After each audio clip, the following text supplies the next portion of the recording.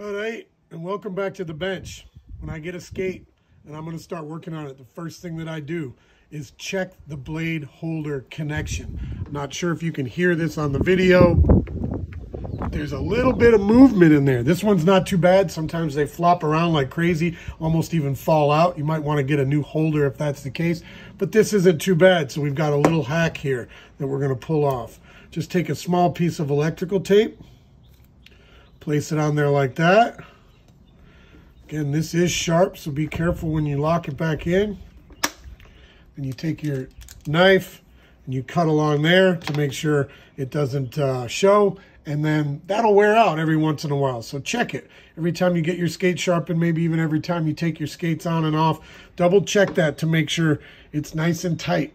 If it's wiggling around, put a new piece of tape on, but that tape will wear out. It'll get wet and it'll get cold and start to smush out.